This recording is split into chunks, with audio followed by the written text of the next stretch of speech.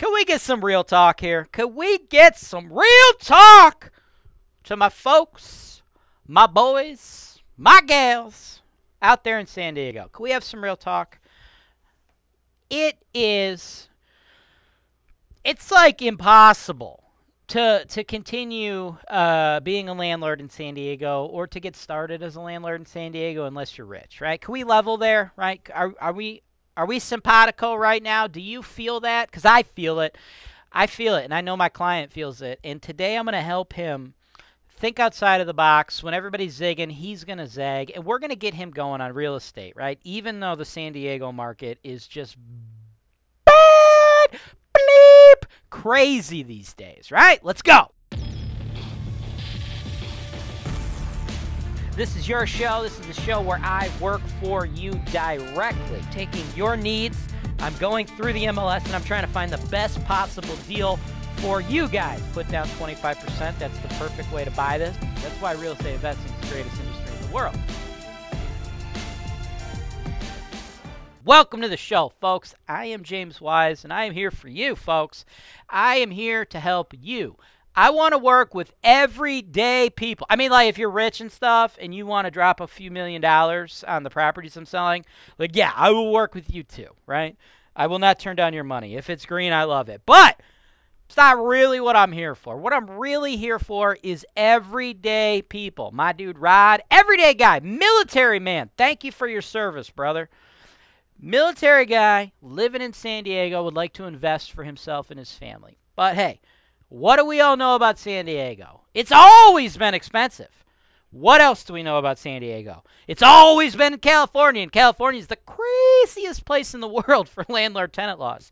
What else do we know? It's 2022. It's even harder to manage rental properties after COVID with all the eviction moratoriums, right? What else do we know? Property, always expensive in San Diego. Already said that. But guess what? In 2022, it's got even more expensive, right? And it's even harder to manage. And we've already mentioned it's always been hard to manage rentals in California. And, dude, they're getting even more socialist these days, right? So, Rod's like, dude, F this noise. This ain't my bag, man. Help me out, James. Where do the smart investors invest? That's what I got. That's what I got for you, Rod.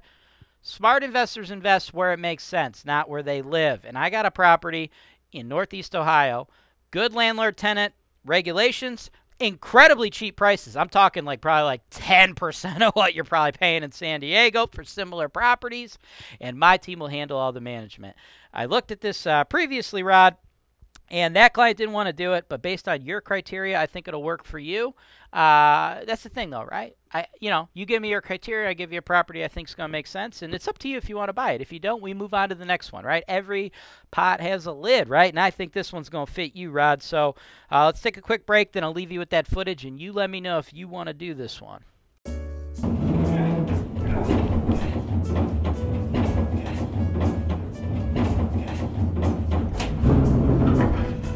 2, please.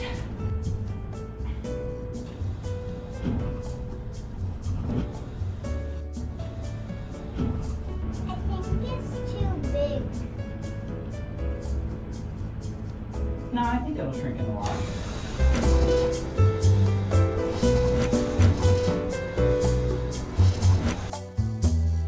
Welcome back, folks. This is the good part of the show, the meat and potatoes, okay? 630 East Ave, Elyria, 5 days on the market, and I believe we're getting a big discount here, $78,900. Now, anybody who's paying attention to my show or understanding what's going on with the Cleveland market knows if you're buying duplexes in decent C-ish grade neighborhoods, you're paying about $100,000. This one already deeply discounted at $78,900, and I think we could go a little bit further and get it for about $75,000. The question, why? Why do we have the ability to pick something that should normally be $100,000, pick it up for $75,000? Why? Well, a couple reasons. Number one, when people look at the Cleveland market from all over the world, because people are hearing things, they're seeing national publications, articles, this or that, they're hearing that Cleveland's the best cash flow market. Cleveland's the best cash flow market. Cleveland, Cleveland, Cleveland. All they do is say Cleveland.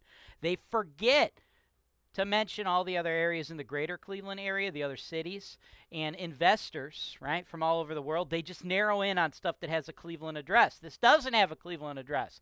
This has an Elyria address, right? Elyria, whoop, getting tied up on the cord here. Elyria is about a half hour west of Cleveland, right? People heard about LeBron James, right? You know, you've heard of LeBron James. I would imagine if you're a living, breathing human being, you know who LeBron James is, right? Everybody knows LeBron James is from Cleveland. Cleveland, Cleveland, Cleveland. LeBron James ain't from Cleveland, people. No, he's not. LeBron James is actually from a city called Akron. It's about 30 minutes south of Cleveland, right? Southeast. All right? So this is the same distance from the city of Cleveland as LeBron's hometown, but everybody just refers to everything as Cleveland, right? That's great. Because that means all the investors from nationwide are focusing in on the Cleveland properties, and I believe that artificially inflates their price a little bit. And then deals like this one fall through the cracks because nobody's paying attention, right? It's in the Cleveland market. My team, we handle it, $200 million in sales. We have tons of properties over here, right? To us, it's all the same, right? To the locals, it's all the same, right? To out-of-state folks, they don't ever pay attention to that. You never hear of Elyria. There ain't no national publications, no articles on any investment website you're on where they're like, Elyria is a great place to invest. Nobody's ever said the name Elyria. It's a teeny little suburb, right? Cleveland, the Cleveland market, folks, multiple millions of people, right? I think it's 3 to 4 million people, I believe, is in our metro area. Only like 340,000 of them actually live in the city of Cleveland. Think about that, right? In addition, I actually like the government in Elyria better than the government in Cleveland. Now, that's one reason why the price is so low. Second reason it's fallen through the cracks here is, well, the listing agent, God bless his soul, hasn't done anything, okay? As far as pictures go, we got one picture, nothing else. What did he have to say about the property? Not a damn thing. A completely blank listing. Didn't say what the rents were, didn't write not one word about the property. Literally did next to nothing. Bare minimum effort. This is not the appropriate way to market a property, but that's okay. I dug deep, found out some info for you guys. The tenants are paying $500 a month in rent. Now, you have no insight into what's going on with this property. You have no idea what it looks like. You have no idea what the conditions is. And you don't know what the rents are unless you're talking to me, and I've just told you they're $500, right? So you have no clue what's going on. Well, guess what? Here's the skivvy. Here's what you really need to know. Here's the information you're going to have that everybody else doesn't have. $500, that's below market rent. Month-to-month tenants, below market. Your market rates for these units are $650 and $750. We got a 1-1, a 2-1. Should be bringing in market $16.8. Of that $16.8, I believe, after fixed and variable expense estimates, you'll be netting approximately $78.78. I believe we can get it at $75 because nobody's paying attention to Elyria, number one. Number two, the marketing, there's like nothing for anyone to work off of, right? So because of that, I think we can get it at $75. That means you pick this up only $18,750 out of your pocket. Bank kicks in the rest. And that, folks, would be a 27% cash-on-cash return if you can get those current tenants up to market rate. We'd want to do so by slowly increasing the rents. We wouldn't want a turnover to occur because I'm going to tell you some more information that's not in the listing. And you know what? This is information that you're going to get when you've sold $200 million worth of real estate. Here's the deal. This is not something you should anticipate. The units are brand spanking new. No, long-term, month-to-month, below-market rate tenants. When those tenants move out, you're not just sweeping and then putting in new tenants at market rate. No, you're doing a full turnover, right? You're probably looking at like between $5 and $15 grand, depending on what's going on, right? Walls, carpet, probably new kitchen, new bath fixtures, okay? It's probably what's going to happen. That's what you need to anticipate. So we don't want to just jack their rent up and have them move out because we don't want to spend that money. No.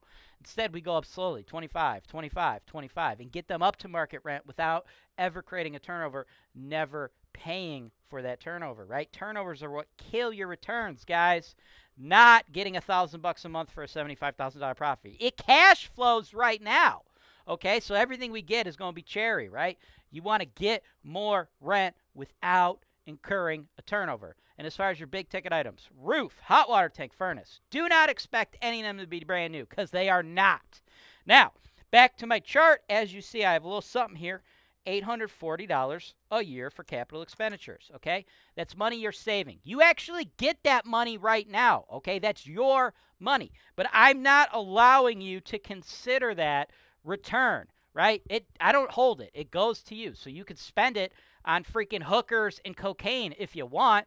But what you need to understand is that's fairy dust, different than the dust you're shoving up your nostrils. You're not actually making that money because you have some big bills that are going to be coming up. A roof is about $7,000. Roofs last about 30 years. This property don't got a new roof. When we get it inspected by the third-party home inspector, I'm sure it's going to say it's got, the last 5 years or so of its life cycle, right? 5 to 10. It's going to be in the back end. Furnaces cost about $3,000. We're going to be in the back end of those. They last 30 years. Hot water tanks, they cost $1,000. We're going to be on the back end of those, right? So they cost about $1,000 to replace, last about 15 years. We're going to be the back end of all three of those things. That's why I want you saving $840 a year and preparing for when those bills eventually come, because they will. But hey, guess what? We're picking this thing up at $75K, and a property basically in the exact same condition, properly marketed with a Cleveland address. We get you a very similar tenant base, very similar rent rates, be in the same or similar condition, and it costs you about $100,000. So this deal is a screamer, but ain't nobody but you knows it. Thanks for watching. Subscribe to HoltonWise TV for more financial information, education, and entertainment.